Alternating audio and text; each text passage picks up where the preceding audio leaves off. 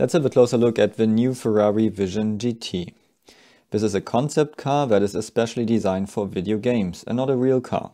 But anyway, there are some interesting aerodynamic features we want to have a closer look at. So let's start at the front. Ferrari is using a rather high and short nose. That results in a massive air intake below.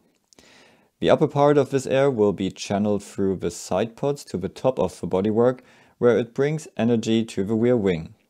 The lower part of the massive front intake will exit behind the front wheels, and we designed a huge fence to keep this air close to the car's body and guide it to the middle at the rear again. There it can exit the car on top of the diffuser. But there's more at the front.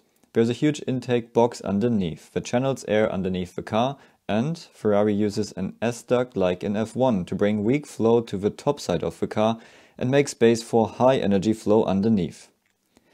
The front wheels are covered by a disc to reduce outwash again and keep the drag low. The two NACA cockpit ducts remind us of the F40. The car is a single-seater with a center seating position.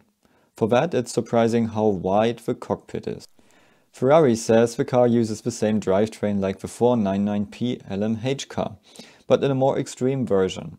That means it has the 3-liter V6 engine and we can see a roof scoop on top. If we see the car from the side, we note how flat the windscreen is. It's hard to imagine how the driver should see through such an angle. Dashboard reflections and heating up under the sun will be disadvantages of this design. We also cannot see a windscreen wiper and mirrors or cameras. The fuel tank sits between driver and engine, and we see a shark fin with a transparent element.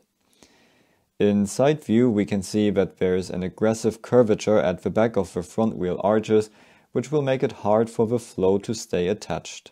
The exhausts exit on the top surface and can accelerate the flow underneath the rear wing. The wing itself is pretty flat and has two elements without gurney. The huge blade underneath is supposed to work like a beam wing, but here it's more shielding the rear wing from the diffuser, so they cannot work together.